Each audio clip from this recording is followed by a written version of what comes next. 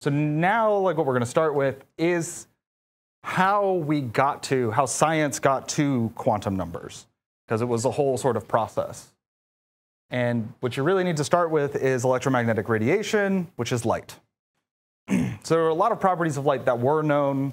I think probably the speed of light was known.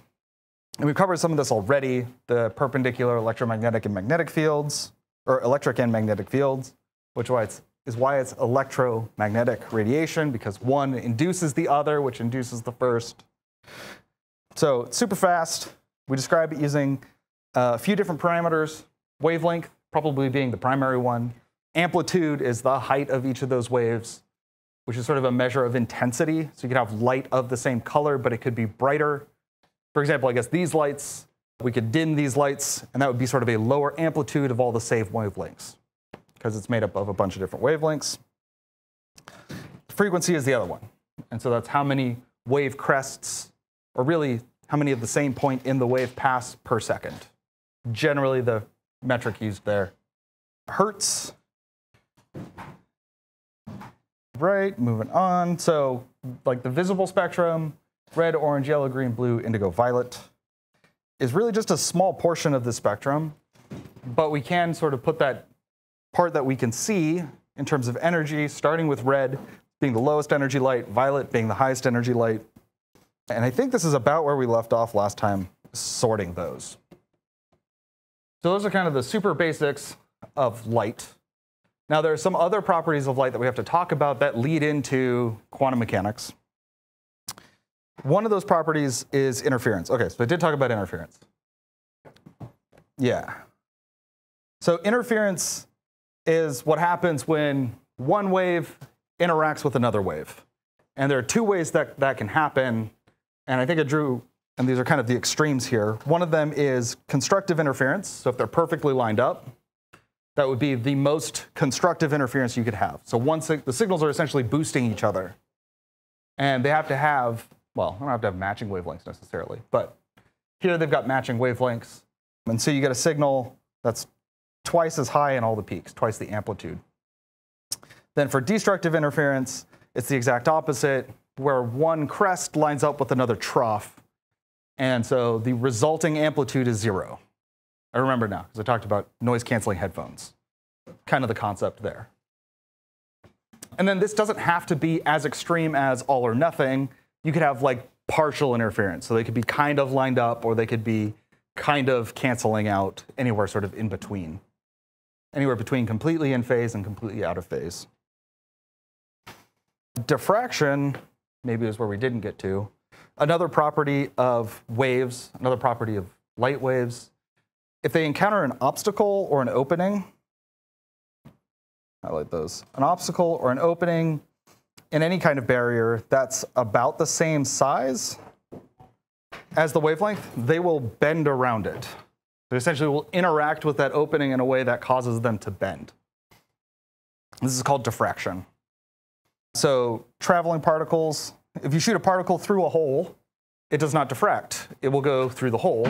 Doesn't matter if it comes close to the edge or if the hole is about the same size as the particle, it'll continue to travel in a straight line, which is more in line with the macro scale world, right? If you throw a ball, unless there's some other kind of field going on, that'll travel in a straight line, even if it passes, barely through a hole.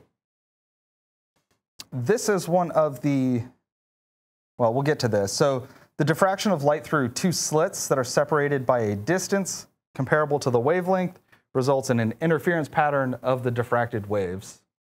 And we'll see an example of that, because that's kind of a lot to just like digest in terms of words. And that interference pattern is the way that those light, again, constructive and destructive interference, this one wave kind of gets split into two waves, and then as that light wave bends through each of those slits, you get a pattern. If you can view that light wave on a piece of paper or something, it'll create a pattern that shows you where they're being constructively interfered and where they're being destructively interfered.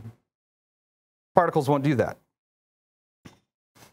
And I think this is the key here, is that an interference pattern is a characteristic of all light waves. So this is a thing that was known. If you have light waves, and if they create an interference pattern when shown through two slits that are separated by approximately the wavelength, you'll get an interference pattern. It's kind of like a litmus test for, is this a light wave? Is this radiation, this energy that we're producing, an electromagnetic wave? Is it a wave of some kind? So as an example, if you have waves, they interact with this slit in a barrier, small opening, they will diffract. And so instead of being these parallel waves, they will bend, and in the direct center, they'll still be traveling straight, but the closer they are to the barrier, the more they sort of get angled outwards away from the barrier, bend as they come into contact with that. And actually those, because I didn't pass them out, what's it called? The spectroscopes that you guys used for that lab are diffraction gratings. They have diffraction gratings in them, so that plastic has a pattern in it that's roughly the wavelength of light, and depending on how close or far away from the wavelength of specific frequencies of light is, the more or less they bend. So that's why you can separate out those different colors on a diffraction grating like that, instead of using a prism. Prism would be another way to do it. So the difference here is that, right, particles, you fire particles at a hole, they will go through the hole, they'll travel straight through the hole. If they don't go through the hole, they bounce off the wall. It doesn't matter if they get close to the edges or not, they continue to travel in a straight line. So if we take this idea, and now we do it instead of one opening, there are two openings, that's where you get this interference pattern. So there will be sections where, now we've created sort of two separate waves. There will be sections where those waves cancel each other out completely, and there will be sections where it's brighter because they're building on top of each other. The amplitude is higher. And there are links embedded in here if you want to go watch more videos about this. But this is the litmus test. This is, if you're a scientist working back in the late 1800s, and you're producing some sort of energy, some sort of electromagnetic radiation perhaps, and you want to figure out, is this a wave? You could do this experiment. If you get an interference pattern, then it must be a wave. If it doesn't do this, if it shoots straight through the hole and you don't get this pattern, then it must be a particle. Or at least that's what they thought at the time, that it was either one or the other. So one of the experiments that you could do with light, or one of the weird effects that they didn't know why it worked, is called the photoelectric effect. So photoelectric effect basically means certain types of metal, if you shine light on them, they will eject, that light will eject electrons from the metal. So for classic wave theory, it attributed this effect to the light energy being transferred to the electron. And at the time, they kind of sort of viewed this as, I mean, it was kind of like like you would think of a laser beam, right? Shoots in a straight path, it's a continuous stream of energy. And so what they thought would happen is if I shine any light onto these metals that produce the photoelectric effect, that energy on the surface would build up until an electron got ejected. So if I use lower energy light, a longer wavelength, lower frequency light, it would just take longer for that energy to build up to some critical point where the electron gets ejected. Or if you used, sorry, not necessarily the frequency, but the amplitude. So if it was a dim light, it should take longer for it to charge up essentially and eject that electron. If it's a bright light, it should take less time. So there was this idea that there would be a lag time if you use a dim light. Right? It would just take longer to produce those electrons. This is the setup for sort of a photoelectric effect. This tube here is a vacuum tube, so there's no air inside of there. That's because if there was air, then electrons that are ejected would be intercepted by gas particles. But if there's no air, then you can have these two terminals, you can have a voltage source, and when you shine light on your metal, you'll read current. So there will be electrons being transferred from the metal plate to this, probably a cathode. Yeah, looks like it's attached to the cathode. So from an anode to a cathode, you get current. Electrons are moving. So they viewed this, again, my analogy that I came up with is like these super creepy looking clowns. There's a carnival game. So you've got a water gun and you shoot into the clown's mouth and the balloon fills up with air. And when the balloon pops, then you win. In this case, they said, well, I guess to draw this analogy, these are the electrons And once they get enough energy from the streams of light, then it pops and the electron is released. And so using this as an analogy, right, if we used a fire hose instead of these puny little squirt guns, we should be able to eject those electrons really quickly by filling up those balloons. Now, in actuality, that's not what happened. So if we look at this chart, it's the frequency of light versus the rate of electron ejection, so how often an electron gets ejected. There's a frequency for the metal, well, a frequency of the light that you have to hit before anything happens. If you're below that frequency, you don't eject any electrons, doesn't matter how bright the light is. As soon as you get over that, then this analogy sort of applies, where if you increase the intensity of that light, as long as it's a high enough frequency, you'll eject more electrons. And so this suggested that maybe this analogy and this concept of a continuous beam of energy charging up electrons until they're finally ejected was not a complete view of what was happening. And it actually wasn't until Einstein that somebody came up with a sufficient way to explain this. Einstein's crazy idea was that light is not just a wave. So we shine light through the double slit experiment, you see interference patterns, it's a wave. But according to this and according to Einstein, there's actually a particle-like property to light also. And so he called these packets of light, he actually called them quantum or quanta. Photon wasn't, Einstein I don't think coined that term, it was coined later by somebody else. So he drew this parallel through the math that the energy of a photon of light is directly proportional to its frequency. So, and also thereby its wavelength. Right, inversely proportional to wavelength. So a shorter wavelength, higher frequency means that those photons, these sort of light particles, have more energy. And he could show, again, a bunch of math happening behind the scenes to get to these simple equations, that it's proportional to Planck's constant.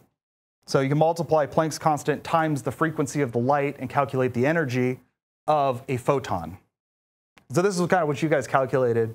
Well, it is what you guys calculated, right? You calculated the energy of individual photons from that experiment by measuring whatever their frequency was. So the reason that Einstein's idea here worked is, so if we think about these photons instead of being a stream, a beam of light, they're individual particles that are sort of being thrown at the electrons in the metal. And if we throw, in this case, in this milk bottle game, if we're throwing, make sure I get these in the right order, low frequency, long wavelength light is low energy. So it's like throwing a wad of paper at the milk bottles. It doesn't matter how hard you throw that piece of paper, it does not have enough energy to knock the milk bottles over. If we increase our frequency, move to a shorter wavelength, and each of those particles has more energy, like Dwayne "The Rock" Johnson here. Yeah, I didn't Photoshop that on there. I did find it on the internet somewhere. But that rock's going to have a lot more energy. And so now when we throw the rock, it has enough energy to knock an electron off. So in this new analogy, if we treat sort of the light as these individual particles, we have to have particles that are strong enough by themselves to knock electrons off. And then if you throw more rocks, you'll knock over more bottles and eject more electrons. So that's why you reach this threshold frequency that has just enough energy to dislodge a single electron from the metal. So each individual photon has to have enough energy to eject an electron, otherwise nothing gets ejected. And then that was related to this phi, or phi, I think it's phi, which is the binding energy of the electron to whatever nucleus it's on. So if you irradiate with a higher frequency photon, the electron absorbs more energy than is necessary to escape, and that lets it escape. So they get ejected. So the kinetic energy would be the energy of the photon minus the binding energy, and that can be represented by these two functions here. Where phi, is it phi or phi? Pho or phum? Sorry. Phi? Phi, okay. So phi here is the binding energy, and then if the energy of the particle is greater than that, then you have enough kinetic energy to leave. So we can relate this to frequencies of light. So suppose a metal will eject electrons from its surface when struck by yellow light. What will happen if the surface is struck by ultraviolet light? So right, yellow's in here. Ultraviolet, it's over here. So would no electrons be ejected? Electrons would be ejected. They would have the same kinetic energy. Electrons would be ejected. They would have greater kinetic energy, or electrons would be ejected and they would have lower kinetic energy.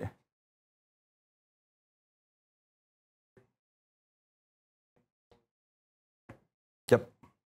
And that means that the particles have each light photon has higher energy. So exactly the same as this silly analogy here, right? If I throw the rock faster with higher energy, it'll knock the milk bottle away with higher energy. Almost exactly the same concept. Yeah, so they'll be ejected, they'll have higher kinetic energy than the yellow light. So this was a breakthrough because previously they thought a wave is a wave and a particle is a particle. They can't have properties of both. But the photoelectric effect and the double slit experiment showed that light has properties of both. And Einstein proved that. So we know that light behaves like a wave because of interference patterns, and other times it seems to act like a particle based on the photoelectric effect. And whichever behavior you observe depends on the particular type of experiment. Right? So each of those experiments produces a different property, more like a wave, more like a particle. So it was, let's see, are we going to get to that here? Nope, it'll be in a little bit. So this is where the atomic spectroscopy comes in, and this is what we did. And I think we actually looked at these slides already, maybe. So when atoms or molecules absorb energy, the energy is often released as light, because that energy has to go somewhere. So different elements will emit different colors, and you saw a bunch of those. So we've got probably mercury, mercury, helium, and hydrogen. Maybe that's backwards. I think this is hydrogen. Seems more red than the mercury was. But right, so different elements emit different lights, or different colored lights, frequency lights. And then this is again what you guys did, except instead of using a prism, you used a diffraction grating. So yeah, now we know that, all right, so we've established that light can have the properties of both waves and particles. And now we're sort of being presented with this idea that the emission spectrum of light from a particular element isn't continuous. It doesn't produce every frequency of light. They produce specific frequencies of light, and that's what you saw with darkness in between. So we can use those to identify different elements like a fingerprint or a barcode. And it defies classical physics. We'll see more in a little bit here. All right, so some of the different spectrums, again, separated with a prism, emission versus absorption. I think I did talk about this. So the emission spectrum of mercury versus the absorption, where the absorption has black bars where the brighter bars should be. You can also do this for flame tests. Different elements will burn different colors. And really, in each of these sort of areas, it's a different way of adding energy. So here, we're adding energy with heat. In the lamps that we used here, we're adding energy with electricity. But in both cases, we're exciting those electrons up into higher energy states. So the Rydberg equation, I can't remember if this came out. He came up with this right around. So Einstein's equation, his whole idea of quanta and photons was 1905. And so that's where he first released the papers basically proving that. Rydberg was another guy who was working on this problem. You guys used his equation to calculate R for all the different lights that you saw, or for the different energy states of hydrogen. And he just noticed there's this relationship between these different energy levels. So if there are these quantized energy levels, the difference between the energies, the inverse squared energies of those levels, follows a constant. So going from any two levels, you could basically determine what frequency of light would be produced, or you could calculate the energy, because if you know the wavelength, You can calculate the energy. But he didn't really do anything. He basically just messed around with numbers until he found a pattern. But that pattern does suggest that there is some relationship here. And that pattern is the one in the Bohr model of the atom. Now, the Bohr model of the atom was great for hydrogen, but it was incomplete. So the Bohr model of the atom, if you remember from Chem 20, has the electrons orbiting on specific paths. So if you know this about the solar system, and I could be partially incorrect here, but if the orbits of any planet in the solar system changed, it would change the orbits of all the other planets. And so there's sort of a stable sort of resonance between those orbits. And Bohr said that they could only be on these specific paths and that those correlated to specific energies. And then by using the Rydberg equation, we could say, oh, well, we can calculate sort of the energies between those, or at least the frequencies that are produced, jumping from one to the other. But like I said, this only worked for hydrogen. So if you tried to extrapolate this out to anything more complicated with any more electrons, it falls apart. Yeah.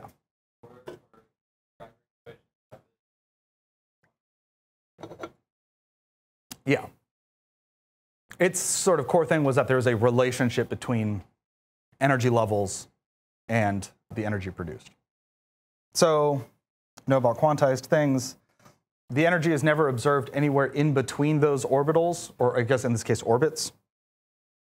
There are quantum leaps between orbits. It's in one or it's in the other. It's never in between. So the energy of a photon is emitted when the energy difference between two, or based on the energy difference between the two stationary states. And again, using the Rydberg equation, we can calculate that from the wavelengths of the spectral lines, but was ultimately replaced because it didn't describe enough.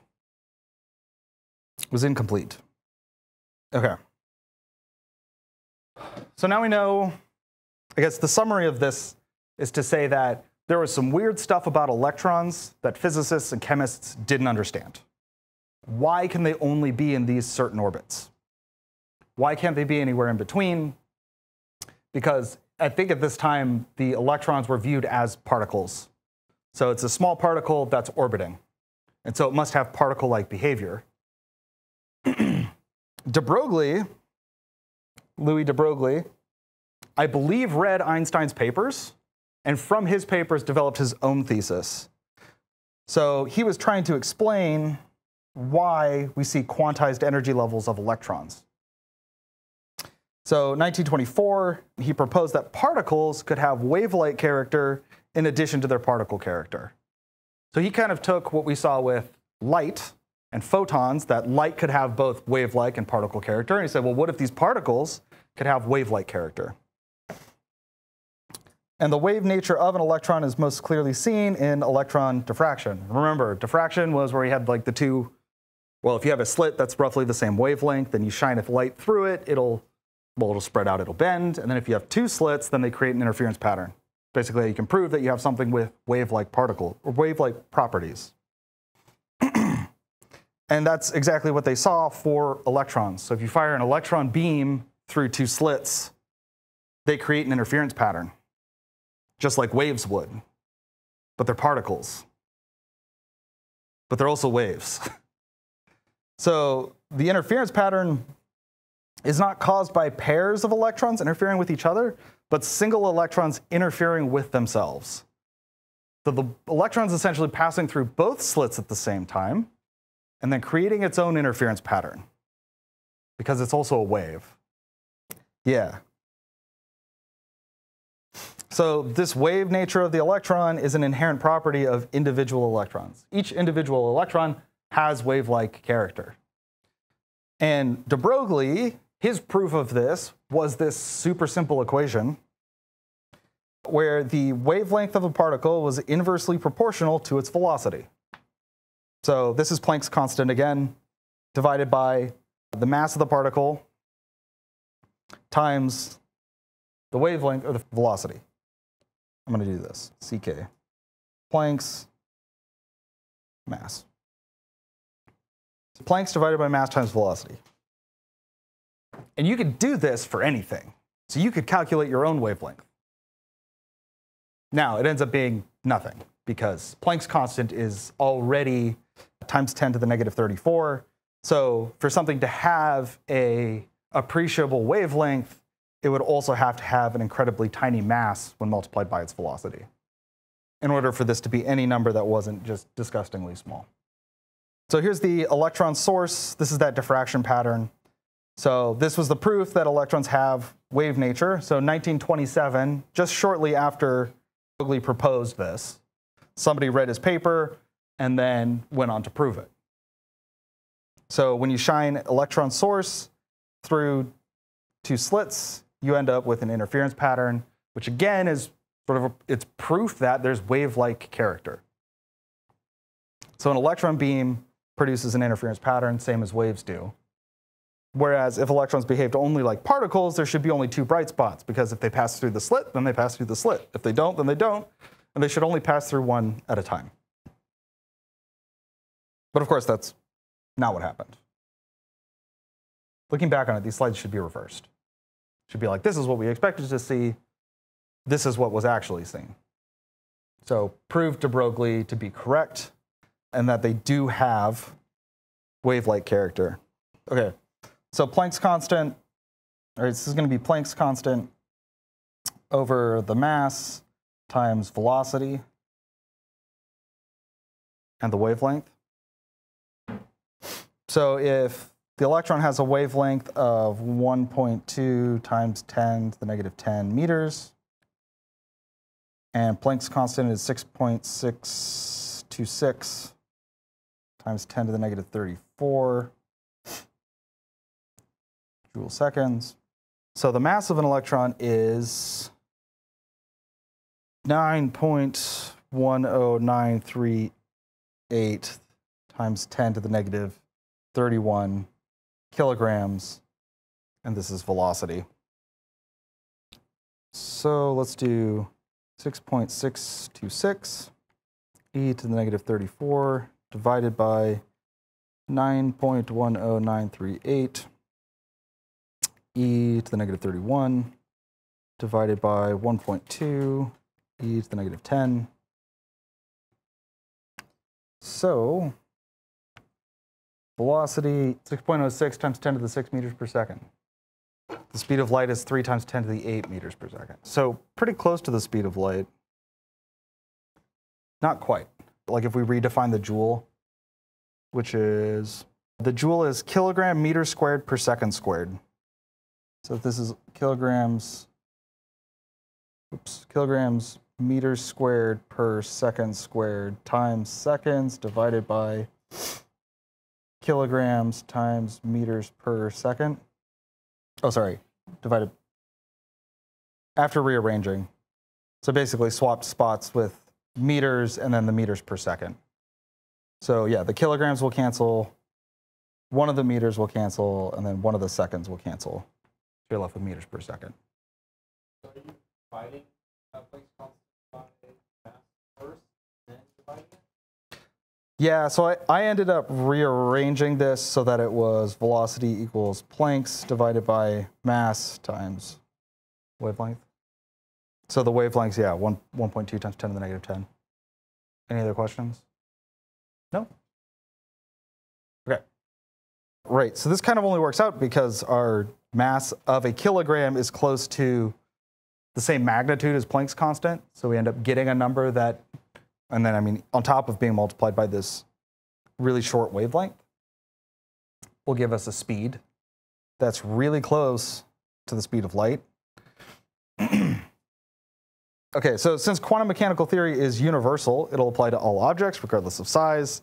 Therefore, according to the de Broglie relation, a thrown baseball should also exhibit wave-like properties. But why don't we observe such properties at the ballpark?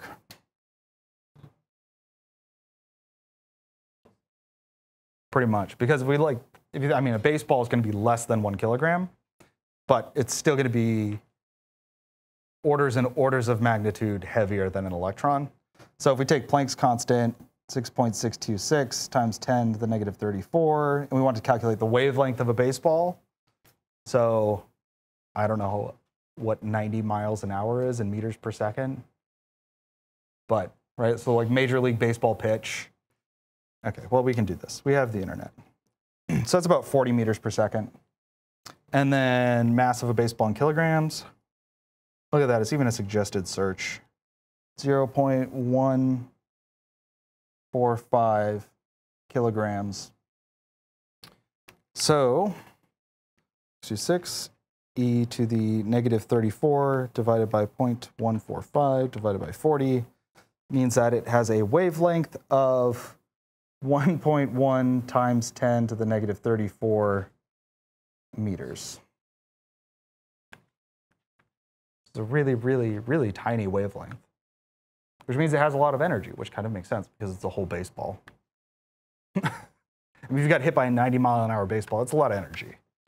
But basically, because it's so massive relative to this, right, we need to be dividing that by a tiny, tiny number in order to get anything appreciable out of it. Okay, so that's de Broglie wavelength. He essentially said, well, if light can be a wave and have particle properties, then an electron can also have, which we think of as a particle, can also have wave-like properties. And said that this isn't unique to light, but it's actually sort of part of this quantum mechanical world and the way that things behave.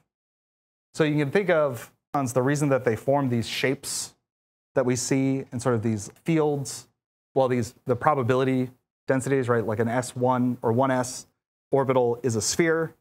That's like the sort of like this, you can think of it like a standing wave of that electron. So that it exists within that region because that's where it's most likely to exist, because that's like a harmonic, kind of like a harmonic frequency on a string, except it's constrained based on different parameters.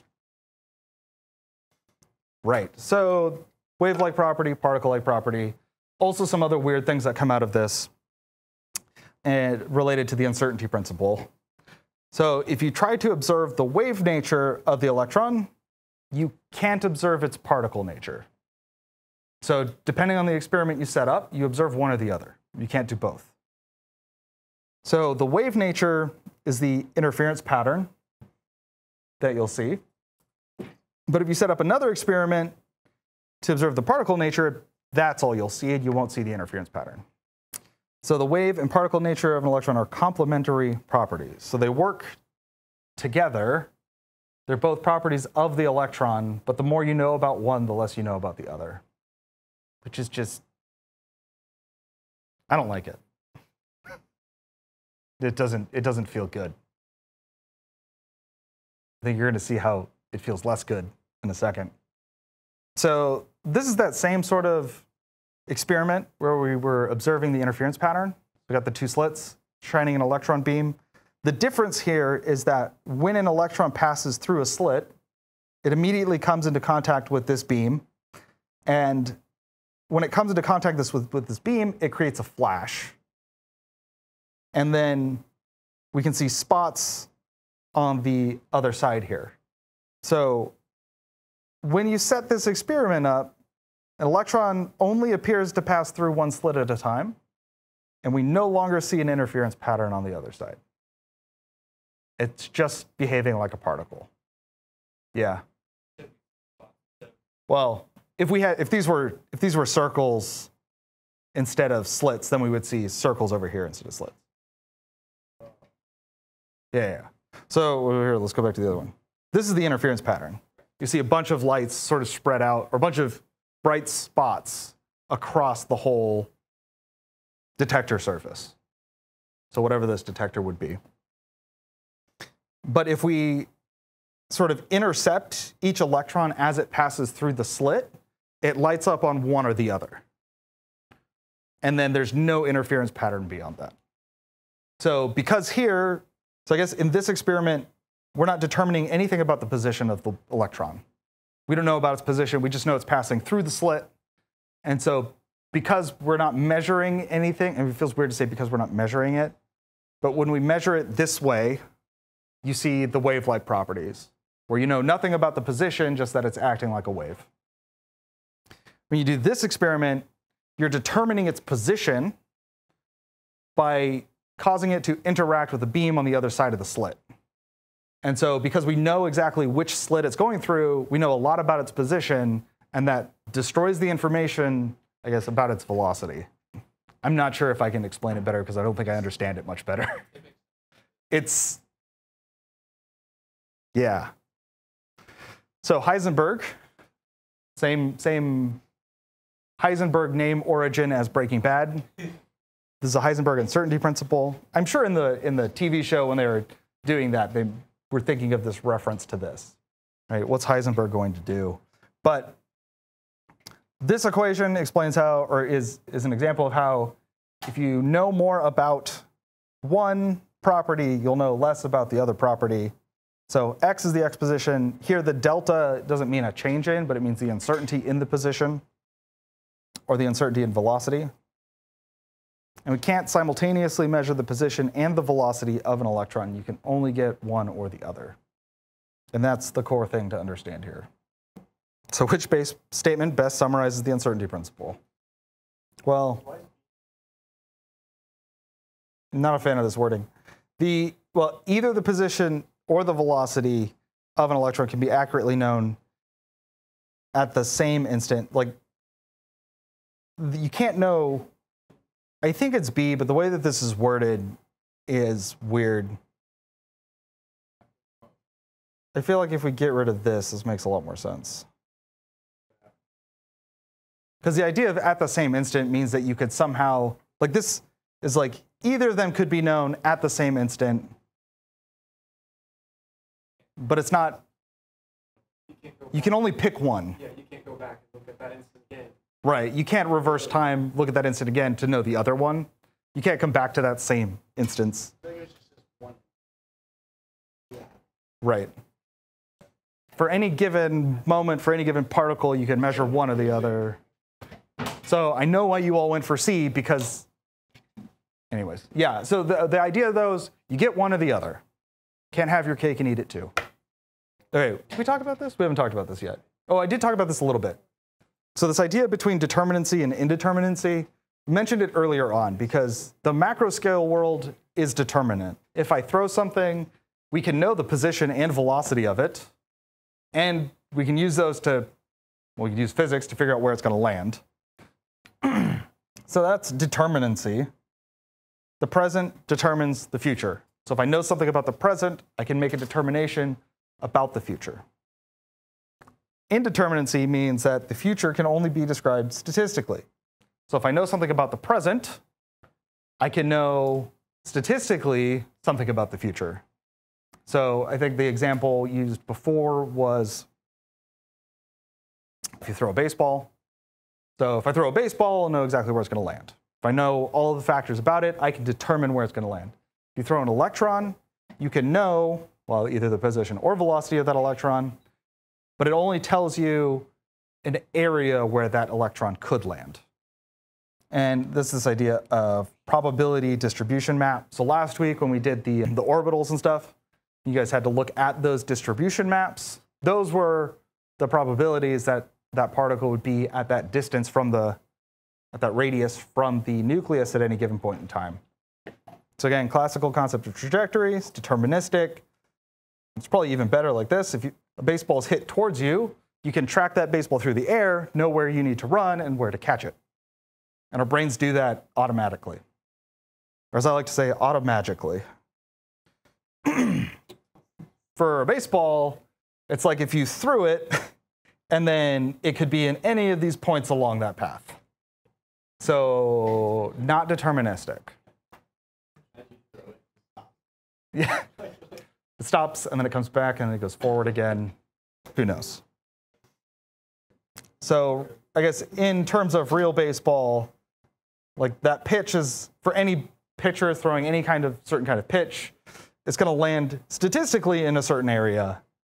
You maybe, before the pitch, can't say exactly where it's going to land, but probably land in some of these areas. OK, now we're getting back to where we kind of started last week. So the electron energy and position are complementary. Mass times velocity equals the kinetic energy of an electron. So you can determine the energy, you can determine determine the velocity, right? And that'll tell you the energy of that electron, but it doesn't tell you where it is. So the best we can do is describe the electron's position in terms of an orbital. And so those were what you were looking at last week. Those were probability density maps in 3 dimensions of where the electron could be, or is most likely to be. Yeah. Many of the properties of atoms are related to the energies of the electrons. So Schrödinger's equation is the one that defines all of those orbitals, those wave functions that you were looking at. And each of those wave functions, phi, that describes the wave-like nature of the electron. So a plot of phi squared represents one of those orbitals. And so depending on the different parameters that go into Schrödinger's equation, you get out the different orbitals. And those were the quantum numbers that we talked about. So the principal quantum number gives you the general region. The angular momentum quantum number gives you the specific orbital and orbital shapes. Then the magnetic quantum number tells you which of those specific orbitals that you're describing with the Schrödinger equation. And then you can have either negative half spin or positive 1/2 spin. So, like, would be like L, Mm-hmm. Yeah. So then when we were talking about these and when you're looking at them, like, so if, n is 1, right? That's the first principal shell. The only possible quantum number there is, L equals 0 or S. And S only has one type of orbital. Yeah. So we talked about a bunch of these. For hydrogen, the energy of an electron in a given orbital can be described by this negative 2.18 times 10 to the negative 18 joules times 1 over n squared, which might look a little bit familiar to the Rydberg equation, right? But for a single orbital. So the relationship between any 2 orbitals is that Rydberg constant for hydrogen. Okay, so we're going to kind of gloss over some of these things. So we can calculate the energy for any specific orbital, or really principal quantum shell. We've got our angular momentum quantum numbers again. So they'll start at 0. 0 corresponds to S, which is the letter designation. So 1, 2, 0, 1, 2, and 3, S, P, D, and F. And then also on that simulation, you can see that it goes beyond that. So for each combination of quantum numbers, there are sort of different possibilities. And there are more possibilities as you get farther away. Magnetic quantum numbers, or L, which is the number of the angular momentum. No, it's the magnetic quantum number. L is the angular momentum. So this just tells you the orientation of the orbital. So for some of them, like you saw with the p orbitals, right, they're all the same, but each one is in a different axis around the nucleus. There's one that's exactly on the x-axis, one that's on the y-axis, one that's on the z-axis. And as we increase into these higher order orbitals, they get more and more complex because they're trying to fill up all of the possible spaces around the nucleus. And as you pack more and more electrons in, there are smaller and smaller sort of sectors that they can fill into. So there's only a certain number of possible m sub l's. We've only got 2 spins. Yeah, so each of these combinations will describe a single orbital. We looked at these already. Quantum numbers. And this is the atomic spectroscopy stuff that we did, where these orbitals have different energy levels, which is, again, why we do the whole electron configurations and the way that they fill in that order. It's because they have different energy levels. And so if you're being excited to a higher energy level and then relaxing from that higher energy level, that corresponds to the wavelength viewed in that atomic spectrum. So we're bouncing between those orbitals. So excitation and then relaxing back down to a lower energy level means that energy has to be released, and it's released as a photon, emitted as a photon. So to transition to a higher energy state, the electron must gain the correct amount of energy corresponding to the difference in energy between the final and initial states. And then once it gets up into a high energy state, it's unstable. And so it'll lose energy and go back to a lower state. Each line in the spectrum corresponds to one of those sort of perfect energy level transitions, which is why you can use them, and for hydrogen specifically, to calculate the Rydberg constant. Yeah, so it can transition to any state below the energy state that it's in. and you'll have that many lines. Yeah, so both Bohr and the quantum mechanical models will predict those for the one electron system, but not anything really past that. Here is where we basically get the Rydberg equation. Different constant being used here, right? But the difference in energy levels, the difference in n squared of each, oh, it froze. This is becoming a more and more consistent thing. Oh, good. Thought it crashed. Please don't crash. Please don't crash. Ha, no crash. Okay. So this is essentially the Rydberg equation. It's the energy final minus the energy initial. If we break that out and we plug in this number that we had earlier, times 1 over n squared, we can factor out the 2 times 10 to the negative 18, 2.18 times 10 to the negative 18.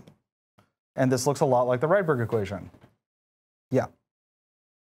I don't know why these, I mean, I guess there's more calculations that you can do from there. So from here, like the change in energy of a single photon would be per 1 atom. So for a mole of atoms, you would multiply that by 6.022 times 10 to the 23. And we could also calculate the frequency based on that energy.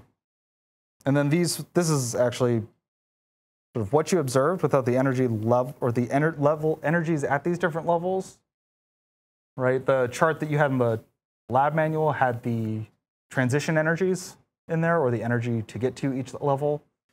And then here we've got different frequencies of light that are produced from those different levels. And I believe these are the ones that you had, 5, 4, and 3, all going back down to 2. So which transition emits light with the shortest wavelength? What happens is you get to higher energy levels. What happens to the spacing between them? Oh, yeah. Yeah. So it would be C, because, and we can see it here, as you go up to higher energy levels, the distance between those energy levels gets smaller. And we're going to talk about, at some point, I think it's, actually no, I don't think it's in this chapter, but there's this idea of effective nuclear charge. So how much any given electron feels the pull of the nucleus, or is really stabilized by the positive charge of the nucleus. So as you get going from 1 to 2 is a huge jump, because n equals 1 is the closest it could be to the nucleus, and it's the most stable. Making that first jump from 1 to 2, 2 is a lot less stable than 1, so there's a big difference in energy there. Going from 2 to 3, well, you're already so far away from the nucleus. Moving a little bit doesn't change it that much. And then for every level above that, they get smaller and smaller and smaller, because you're feeling less and less of the pull of the nucleus. It is similar to magnets, right? If the magnets are touching each other, that force is really strong. But as you pull farther and farther away, it drops off pretty quickly, especially for magnets. So same sort of idea happening here. So any transition close to the nucleus is going to have a higher energy level. So if we wanted to determine the wavelength of the light absorbed when an electron in a hydrogen atom makes a transition from an orbital in which n equals 2 to an orbital in which n equals 7, we're going to need the Rydberg equation. Although, actually, let's do it this way. So the Rydberg equation will take us there directly, but we can use this. And it's negative 2.18, and that's times 1 over n final squared minus 1 over n initial squared. And that's going to give us delta E. And then if we know the energy, then we can calculate the wavelength. So 2.18 10 to the negative 18 times 1 over 7 squared minus 1 over 2 squared. This is 5.0051 times 10 to the negative 19. That should be joules. And then E, if we want the wavelength, the E is equal to H nu HC over the wavelength. Wait, it was right up here, huh? Yeah. But we want to know the wavelength, so we can rearrange this, solve for wavelength. And again, h is Planck's, c is the speed of light, and E is the energy. This is 3.0 times 10 to the 8. Planck's constant is 6.616 times 10 to the negative 34. So wavelength is 1, 2, 3, 4, 5, 6. Oh, okay. 397 nanometers. The actual number that you'll get out of this would be in meters, but I just did the conversion. Because 1 times 10 to the negative 9 meters is a nanometer. Questions? Wait for the calculators to stop. So it's okay, keep going. I want you to actually calculate things. Cool. Everybody get the same number? All right. All right, so probability density is really just like density, like we think of regular density, right, which is grams per milliliter. Probability density is the probability per unit volume. So if you took an area, a unit, or a volume, you said, what's the probability that it's within this volume? That's probability density. And so these are all things that just come out of the Schrodinger's equation. So the s orbital is spherical, which I think kind of makes sense from an intuitive standpoint because it's the simplest of all of the shapes of all the other orbitals, and it's the first one. So like the first lowest energy level is a sphere. It's the simplest shape. So your probability density will decrease as distance from the nucleus increases. So basically, if you get farther away from the nucleus, you're less likely to find the electron there, if you were to pinpoint its location exactly. Right, the plot resembles a multiple exposure photograph. The electron is not moving around the nucleus like a moth around a flame. So it's not like traveling in paths around the nucleus. It's kind of appearing, disappearing, and reappearing at different spots within that area without crossing the distance in between. It'll just go from A to B, doesn't have to go anywhere in between. So yeah, over time, if you tracked every single spot where the electron was, you'd get these probability density graphs like this one.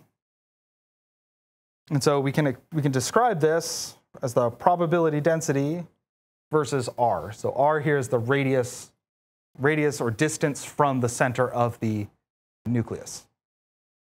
So one of the other ways that you look at these is that if we were to add up, or if we were to integrate this from 0 to infinity, that would add up to 100% probability. Right? So it could be anywhere from the nucleus to infinity, and yes, it's going to be in there 100%.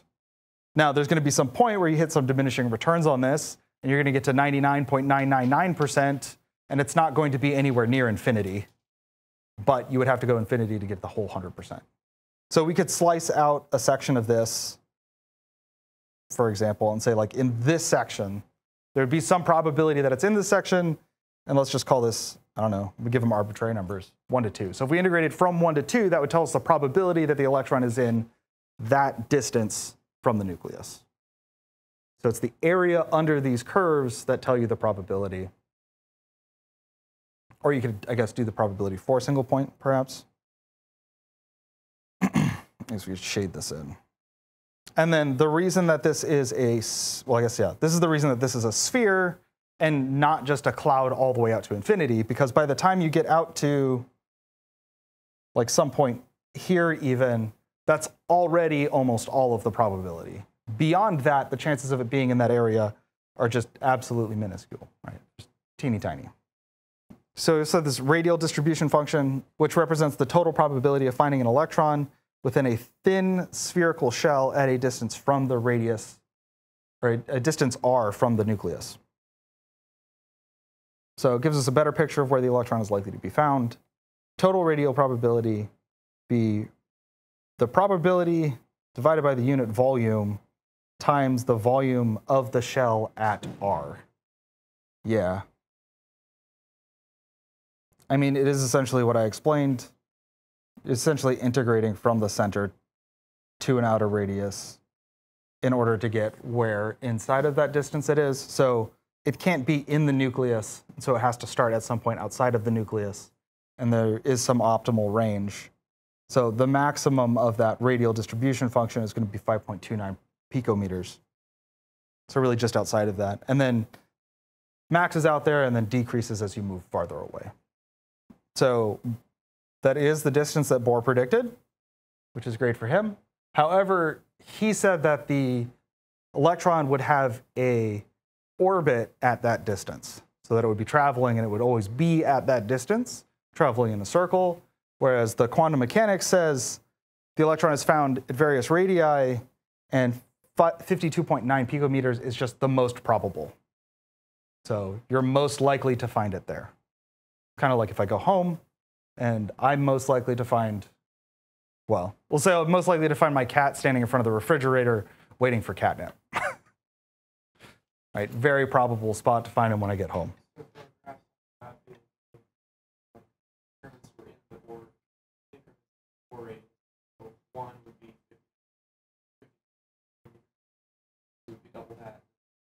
Yeah, yeah. Yeah, exactly. So then the 2s and 3s orbitals are also spherical. And I think I alluded to this earlier. So we got nodes on a string. So if you have a string in some distance, it's going to have these nodes. And so those nodes are places where the string is not vibrating at all. The places in between are where the string is vibrating. And that's kind of what's happening with this electron, and part of this idea that it has this wave-like characteristic. So it's acting like a wave and has these nodes where it's practically 0% likely to be found, and then these areas in between where it will be very likely to be found. And so as you're moving away from, or you're moving to higher energies, distances from the nucleus, you're going to find these nodes and then these areas of increased probability, sort of analogous to calling this 1s, 2s, 3s, if this is the nucleus. Those 2s and 3s orbitals will each have nodes. And so again, you saw these patterns. So you got the 2s, really high probability below this, and then 0 probability, that's the node, and then high probability again. Then the total radial probability, really not likely to be found inside of that node, more likely to be found outside the node. And then our 3s has 2 nodes now where it has low probability, and then outside of that, there's this higher distribution, higher probability distribution curve. I guess we should just finish this.